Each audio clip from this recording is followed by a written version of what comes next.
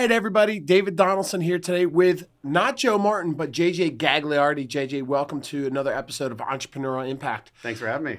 I thought we'd do something a little different today. Today, I wanted to talk about people's paralyzation of fear of utilizing technology as leverage. Okay, now from my capacity, a lot of people think it was like, well, there's Dave again talking about technology. And well, I'm not talking about a CRM tool. I'm talking about other types of tools that are in your business. And a lot of it just revolves around audio and video. We had an event a couple of weeks ago down in Richmond where we talked about storytelling, right? We talked about social media. And I don't think you could do any of those things without the proper medium or development or utilization of technology. For sure. And I think a lot of people out there are scared. I mean, here we are, we've done 50 plus episodes of a podcast, but they don't know where to start, just like we didn't know to start when we launched and we had to figure it out. So I thought it'd be just like, let's talk about some of the things that a lot of people probably already have at their disposal that they can get the most impact out of without having to go really spend any money at all, unless they wanted to. And I think what happens is people will start to spend a little bit the more comfortable we get with things. Yeah, absolutely. I love that. I love that. And that's something, I mean, that's a topic that I talk about all the time. I run a video production company and constantly am asked, oh, well, what equipment do I need to create videos? And I'll tell you, what you need is absolutely nothing. You need the what you already own, which is a cell phone that's probably in your pocket right now. Yeah. You just need to get started. So like, I want to first and foremost say you don't need anything other than what you already own to start creating content in any way, shape, or form. All of the equipment's going to do is just increase the quality of that. But I think there's two very different distinctions, right? We have what I call production quality. Sure. And then we have the quality of the content. So what are we talking about? Is it valuable to your audience? And as long as the quality of the content is valuable, what you are sharing is of value to the people that you are trying to reach, then the production value is not nearly as important as people think it is. So that is, I just want to get that out in the way right now. If you take nothing else away from this episode, just get started, provide value with whatever equipment you have. That is the biggest hurdle I always see. You just have to get out there and do it. I think, and I think there's really an incredible benefit with not having a fully high level production. I think there's a time and place to anything, right? If we talk about social media and we recognize that each of them individually have a different audience and things are received differently. I think the same goes for the production that you put out there. I think if I put a polished, finished product out there, I think some of the people out there will question the authenticity of what I'm saying. Absolutely. If it's real and rough and raw and unedited, is there a perceived nature that, well, they're really coming from an area of contribution or realness? Yeah. And it's not just fluff. Exactly. Well, and I think it really depends on where it sits, what that content is, right? I mean, if we take a look at a marketing funnel, right, that top of funnel awareness content, yeah, you should probably put some effort into making sure that you're putting your best foot forward. The same way as, why do you go spend $1,000 to get a great headshot? You want to make sure that you're putting your best impression. Where are you spending $1,000 to get a headshot? Hey, and I have a lot of photographers that'll charge $1,000 easy, if not more. But some people, not that you have to spend that money, but sometimes it's worth it. If you're in the right profession, you need that, cool. But at the same time, when you get further down into that funnel where people are aware of you and you're just providing value, you're communicating something, it doesn't have to be perfectly polished all of the time, right? I mean, How did you guys start the podcast? You just kind of, hopped on Zoom and started recording, right? Well, we kicked the can down the curb for a couple of weeks and kept saying we were going to do this thing. And we finally said that, we're going to do this thing. And what did we looked around. We had video cameras because we were coming out of COVID, right? So we had some sort of a Logitech or something. Even though we had cameras, we probably had them all mounted on our camera when we were starting. And we had Zoom. So we said, well, wait a minute, that's all we need, right? Let's not overcomplicate this. We have a microphone, we have a camera, and we have an ability to record ourselves. Yeah. That was it. And you immediately started providing value out into the world. And then I think it's also good to note that it wasn't until, 50-something episodes in that you went, all right, let's take some feedback from what we've been providing, and now let's try to address some of the concerns, right? Like there were some of the audio concerns. Sometimes it didn't sound as good. The volume levels were off. And now you're like, all right, well, we've proven that what we are doing is valuable. Now, how do we increase the production value so we can attract a wider audience, or so that our current audience can receive this information in a better way? 100%. So let's just kind of keep it there, right? Let's keep it back where we started, which was the simple low-level production value. I think this all starts with the camera. You all have them, right? Now, I'm not here to judge between Apple and Droid. You all know my feelings about that. You and your green little text messages that loves to You pop got up. me, people, but that's okay. That's all right. There's a lot of value in there. But I mean, so I got to have a camera. I got to have a tripod, right? I got to have somewhere to stabilize this thing. Yep. Right? Now, the lighting matters. The room that I'm in matters, right? You don't want it too dark, too bright, so you want to sit properly, right? I don't want to have my back to a window. Yep. Yep. Right. 100%. I want to have some sort of lighting in front of me. Now, I could have windows in front of me, or I could have lights above me, or I could get a little loom cube, right? Yeah. We're going to throw some things in here that do have some brand types so you can go look at these things up. But these are inexpensive things that you could add. A ring light. Yep. Right? The great thing about a ring light is it allows you to mount the camera right in the middle of the ring light with just some different hues. These are packages and things that you can probably find them on Amazon, right? Yep. Absolutely. And the one other thing that I would say that because audio does matter. Way more than video. Audio matters way more than video. And that's why I'm going to go in there. And again, there are cheap options out there, right? There is actually, so a couple of weeks ago, if you look up Tuesdays with Dave, I did an article. So some things we're going to reference, I spelled out in the article, and we'll attach that to the video link on the YouTube channel. But there's going to be different versions of this. And, it'll be interesting because actually not all cameras now have audio jacks to them. True. You gotta get a dongle. You got to get a dongle, exactly right. But plugging in an audio lav to your camera, there's a platform called it's iRig. I think it was $29, and it came with a 2-pack. So JJ and I, we're not using it today, but I would plug it onto my phone, and we would each. Now it's not going to have mixing and sound, all those things, but it's going to get both of us, and it's going to hear our voice. It's not going to have all the ambient room noise and everything like that, but it's going to have a better level of sound. Yeah, 100%. You mentioned that sound trumps above all. Why is sound the most important thing? Because sound's the most important thing because that's what people need to hear in order to receive the information. Now, I will say with social media, we're seeing this interesting kind of pivot, right? Where about 80% of people are consuming social media without their sound on. So like captions are really becoming very important. Okay. So there is a potential workaround if you go, hey, the audio wasn't very good for this clip I made for social media. Well, let's put captions on it. Now people can still understand what you're saying. 3-4 years ago, that was kind of unheard of. No one really, it was all about the audio, right? So everything is always changing and pivoting is the point I want to make there. But when it comes to audio, people want to be able to hear what it is that you're saying. And so if there's a ton of background noise, if there's your air conditioner in the background, if there's all this wind is the biggest offender. You're outside filming and a gust of wind that doesn't seem loud to your ears, but just decimates the microphone on the phone.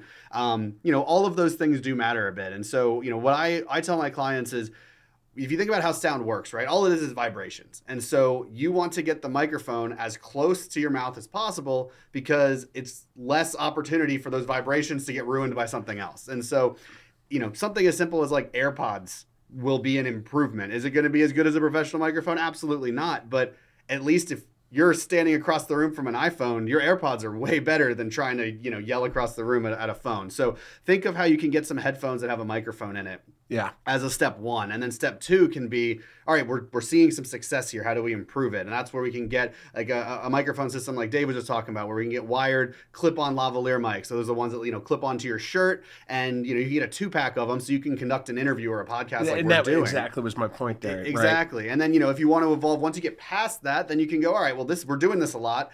We're seeing that we're generating revenue from the content we're producing, so we can invest a little bit in it. And that's where you can get, like, I just recently picked up the DJI mic. It's a wireless microphone system. It's like $300. It's incredible because it attaches to the bottom of your phone, but it's a little clip-on lav just like that. So now you can position your phone halfway across the room, get the shot to look its best, but still hear perfect audio. You're not running cables all over the place. Yep. But the key point there is you don't have to go spend all of that money to get started, and you really only should when you're in a situation where you go, okay, now the production value matters. I've proven that this works because the content is valuable. Now I want to up the production value to match the quality of the content and to give my audience more of what they're asking for. No, I think that brings up a good point. The sound, and I have done this a little while. There's another one I use. So the iRig Lav plugin is great. I also have one that I plug into my laptop when I'm using that. It's a Shure, S-U-R-E, and they've got a great one. And what I love about this is it's got great sound, right? And it's a little powerful. Again, I'm talking like $29 here.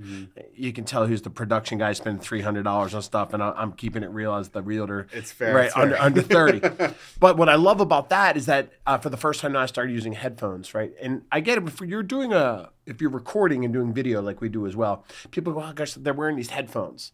Well, it really controls the sound because you can hear yourself, you can hear the other person. You're not yelling into my mic, and you could actually really what's going on. So I love that because then I got my Shure mic. I could plug my headset into that, and I can really hear what's actually going on, what I'm saying, what's being asked of me, and there's not, again, an overexpensive value to that, but an enhanced level of production. 100%, right? And you know, it's what I think is really interesting is there's kind of this diminishing value of returns on equipment when you compare it to the medium that people are consuming. So let me explain what I mean by that, right?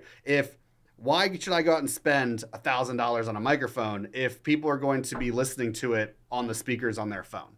Yeah. Right? Like, it makes sense. If I'm going to watch it in a movie theater, yeah, we should spend probably $10,000 on a microphone to make sure it sounds its best in a movie theater. 100. But if the content you're creating is being consumed on a cell phone or someone's laptop that doesn't have the best technology built into it anyway, then why worry about, oh, I got to buy the best 4K camera. I got to do all this crazy stuff, right? Like, just get something that's good enough. And again, as I'm going to continue to beat this dead horse, get started. Get started. And you bring up a good point, but I do think there's that, I kind of talking like dressing for the appointment, kind of like one step above.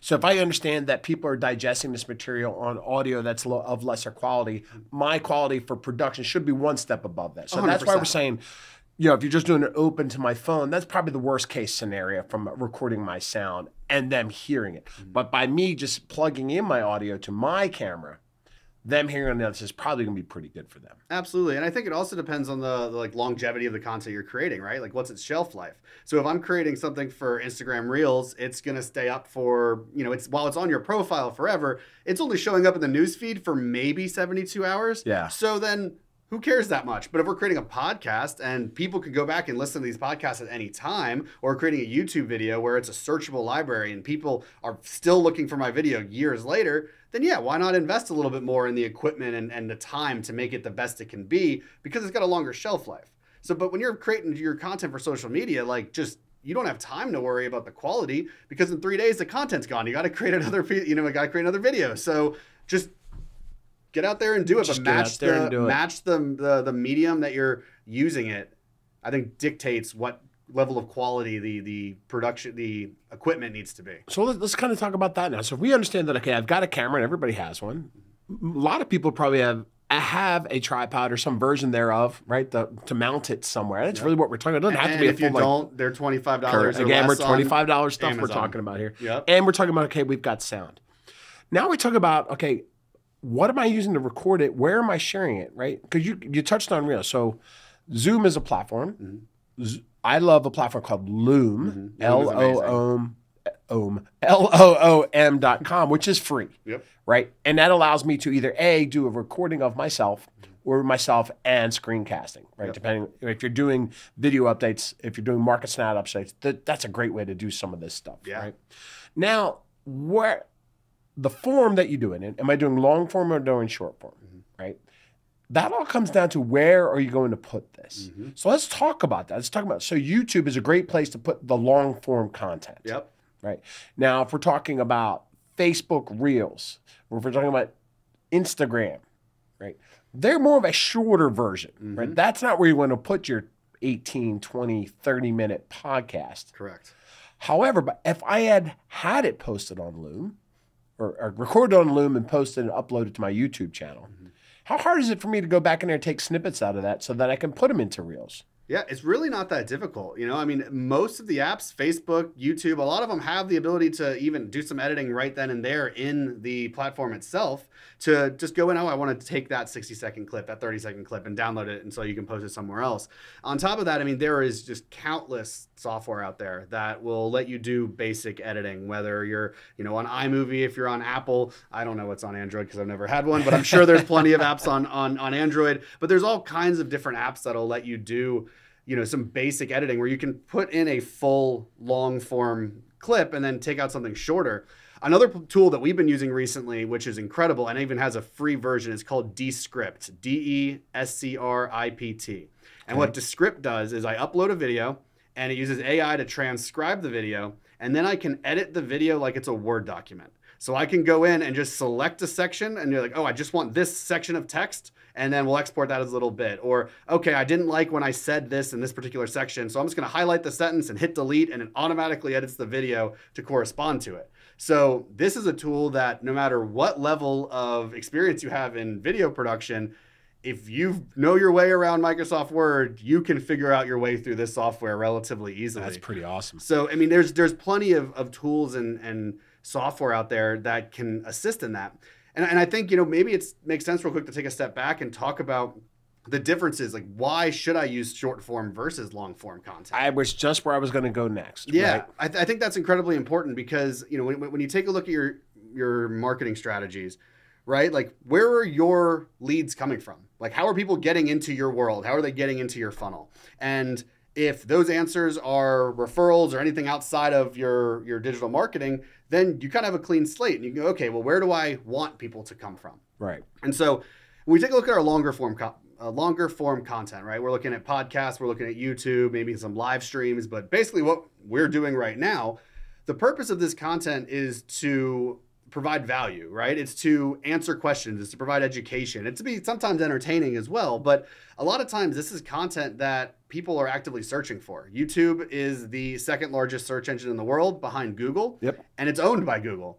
So funny how that happens. Funny how that works, right? And so here's a great example. A couple months ago, my dishwasher stopped working. It was making some weird grindy noise and I didn't know what to do with it, but I also didn't want to spend the money to have a repairman to come out. So I went on YouTube and typed in dishwasher, my model number, grindy noise, exactly what I typed in.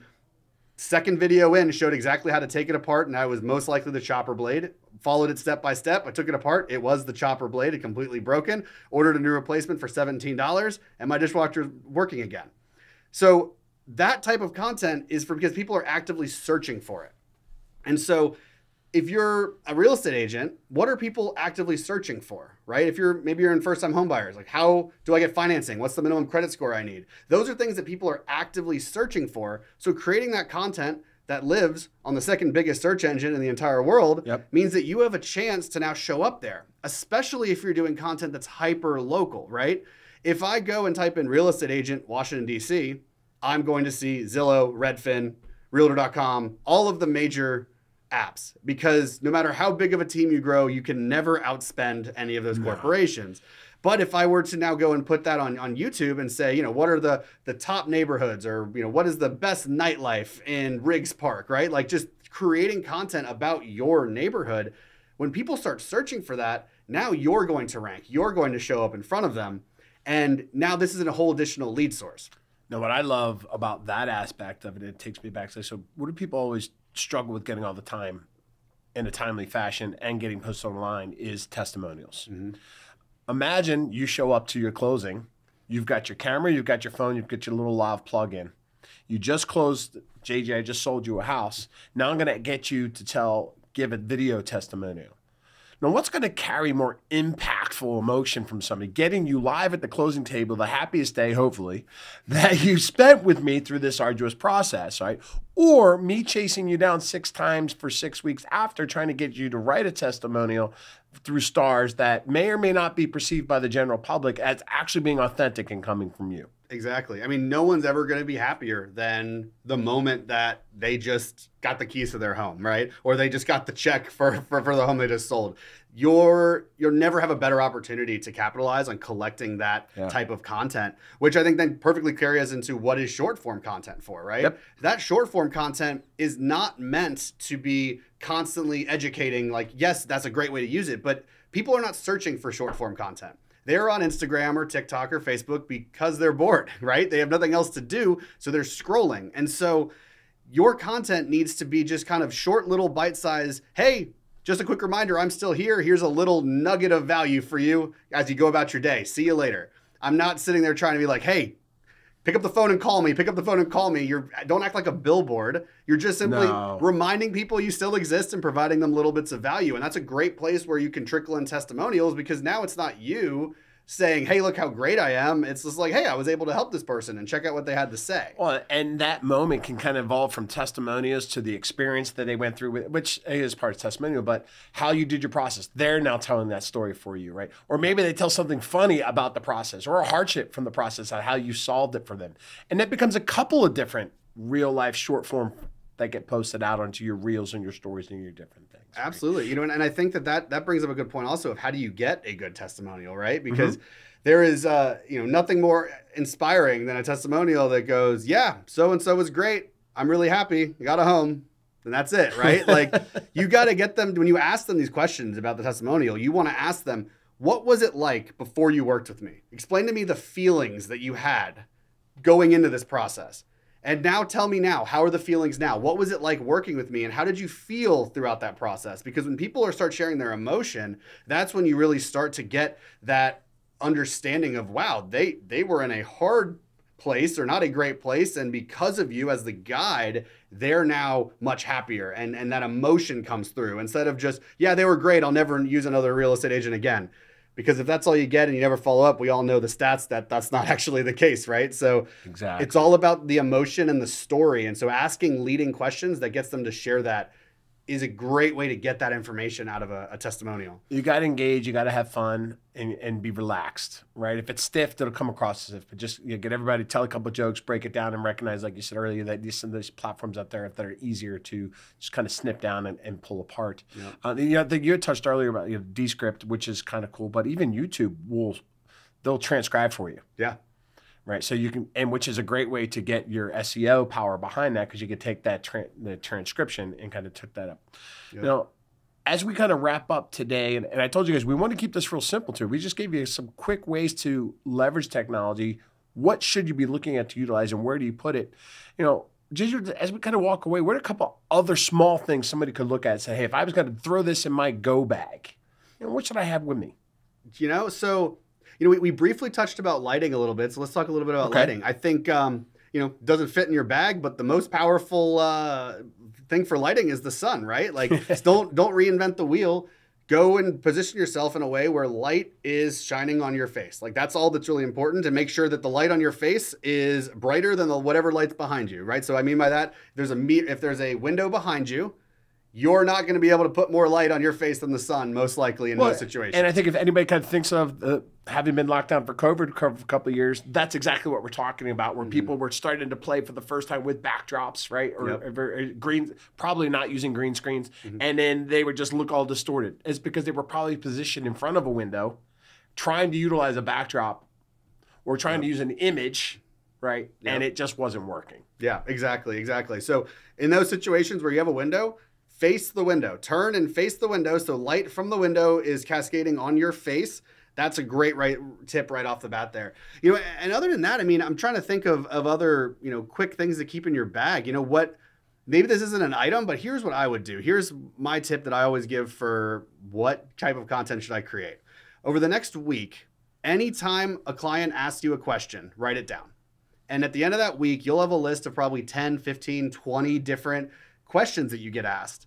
And those are your video topic ideas right there. So there you go. Travel with a notebook to take notes. That's all you need, right? Like, keep an idea, because if you have to sit down and go, okay, I need to make a video today. Let me think about what I'm going to record. You're not going to make a video today. Yep. But if you've got a list of ideas and you go, all right, I got 10 minutes. Let me knock out a video real quick. You can easily do that. So I think enabling yourself to make the system and make the process as easy as possible by knowing going in, I already have my list of ideas. I know what I'm going to talk about. My gear is as simplified as possible. Then all you have to do is just kind of get up the courage to hit record. Well, I think that's a great thing. The more that you do it, and the more you'll be inspired to do a video or take a moment, and just knowing that you always have these things at the ready, right? Then you could create a video at any time. Yeah. And that will start to happen, I think, more organically for you. So like, I got something to say. Let me just shoot this right now. Yep. Because just like that testimonial at the closing table, or that reaction for your consumer at the closing table, catching you in the moment when you're moved the most about what you want to say will be at its most impactful for you. 100%. And I think to kind of wrap it up with a quote that I love. I know you love Gary Vee. Love Gary Vee. I love his quote, document, don't create. Stop trying to think about, I got to create something. I got to be artistic. I got to be creative, and just document what's going on in your life. That's where you get the testimonial. You were at a closing. You grabbed a quick video at the testimonial. You're running to grab coffee. Grab a quick little, 30-second thing of, hey, about to grab coffee. This is one of my favorite coffee shops. Where do you like to grab coffee in the morning? And then tag the coffee shop on social media as you post it. Don't overcomplicate it. Just whatever you're doing about your day, just document it a little bit, and there's your content. Keep it simple. Exactly. I'm not going to drop the other S, but keep it simple. All right, well, so JJ, thank you. Always love being here. Hope you guys found it. Like I said, there will be a list on the YouTube channel, YouTube.com/entrepreneurial impact, where we'll have provided additional lists of some other things that we talk about. But again, all of it free, easy to use, or relatively inexpensive for you to have at the ready, in a bag, in your car, or at your desk or at home. But thanks for joining us for another episode of Entrepreneurial Impact, and have a great week. Take care, everybody. And remember, just get started. Just get started. Start creating content. There you go.